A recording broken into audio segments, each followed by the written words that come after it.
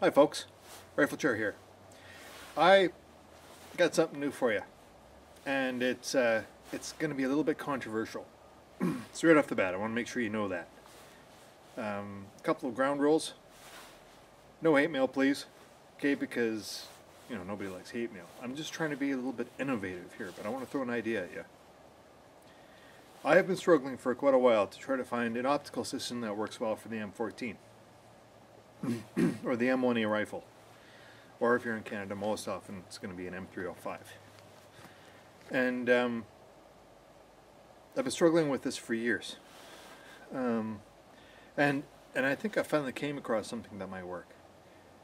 Most optic systems on the M305 or the M1A or the M14 rifle that I've seen and that I've used have been very heavy, very cumbersome, not very effective.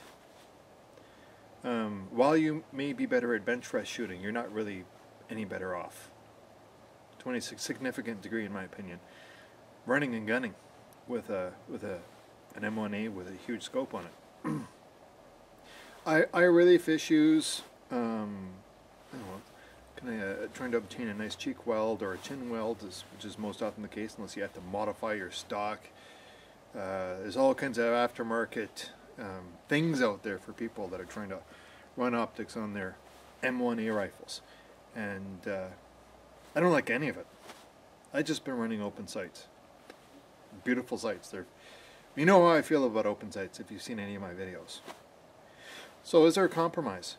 Is there something that can be done with these rifles that is, you don't have to weight down the rifle too much, have a large, bell objective on these rifles, and a mounting system that keeps it fairly low profile? Is there a compromise? And if you've been watching any of my videos, you'll know that here we go, you'll know that I'm a big Mosin Nagant fan, especially the PU Sniper. And I've put a lot of rounds down these rifles, and outwards of about 500 meters. And I've had a lot of success with these rifles, even just running military surplus ammunition. And I've grown quite accustomed to the optic. Uh-oh, you know where I'm going with this, don't you? Don't worry. So I've been thinking about putting one of these scopes on an M14. Now, whoa! I know a lot of you are out there saying that is against tradition to run a Soviet comm block optical sight on one of the most American rifle platforms in existence. And I apologize, because that's what I've done. I held off for quite a while because I had very sincere concerns that putting a PU sniper optic on an M1A rifle might incur some type of phenomenon like a black hole or an event horizon upon which our planet would go through and the entire solar system would explode. I had real concerns that that might happen. However, recently, Stephen Hawking admitted that black holes don't exist as we normally perceive them. So I gave it a go. And here's what we came up with. Okay, have a look, guys. I look forward to your hate mail. However, I think I might be able to work with this. It is a little bit tricky running a PU sniper optic on an M14 rifle, in that the reticles don't stay centered. So how do you put a mounting system together so that your reticle stays centered, say for a 200 meter zero? We're gonna figure that out right now. However, what I've done is I've chosen to use millet rings.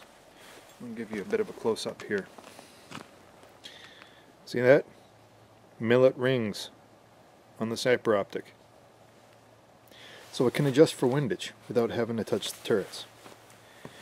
The scope is mounted on the ARMS 18 scope mount, as you can see here, and the turrets are adjusted in mils. You can see that. That's probably a better view right there.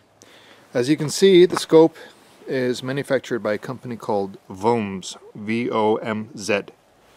These are a Russian replica of the original PU sniper Optic. Upon first glance, and ultimately this is what I'm going to be testing as a scope today.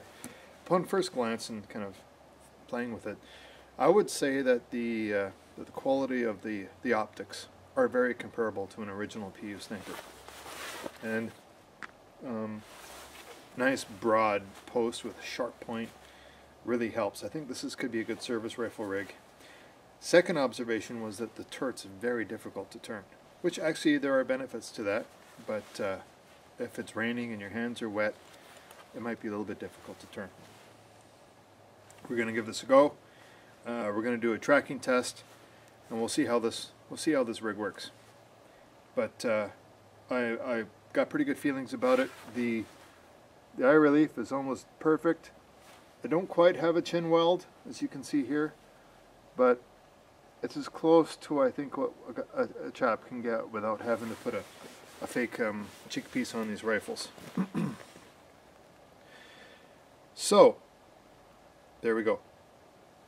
Let's give it a go.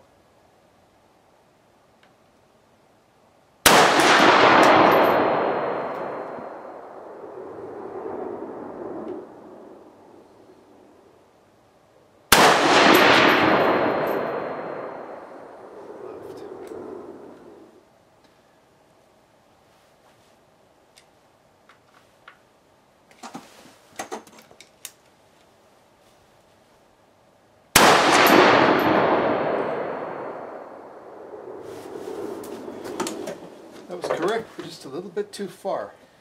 Well, it didn't work. I'm not going to bother showing you the footage because I don't want to waste your time. Didn't work, and it's because the millet rings just didn't work out for me. Got to find a way of finding a mount that is adjustable for windage and for elevation, so I can get this reticle to stay in the center. Something that will bolt onto this ARMS 18 mount, and I'm going to keep trying. I'm going to keep trying. You know, you'd adjust to the left, you'd adjust to the right, you'd over adjust, you have to bring it back, and then it'd be somewhere completely different. And instead of wasting ammunition, I'm just going to revisit the drawing board and see what I can come up with for rings. If you guys know of kind of a ring set that you can adjust for vertical and horse and for windage, if you know of one, tell me, and I'll pursue it, stick it on here, and you guys can be part of this project. I think it's worth pursuing. I just love the PU reticle, kind of the German pattern number 4 crosshair with a post. I love it. I really, really do. I love that reticle, and I like the compact nature of these scopes. So help me out, guys. What are your suggestions? The millet rings didn't work, so just a little bit too tricky. You're guessing in order to get things centered. That's not how I rock and roll. I don't like guessing. So something a little bit more, should we say, measurable and verifiable would be better. So guys, I'm not giving up on this because I think it's a good idea. I think I'm on to something here. So let me know what you guys know about so far as it comes to rings. Thanks a lot, guys. Rifle Chair signing out, and as always, Maple Leaf up.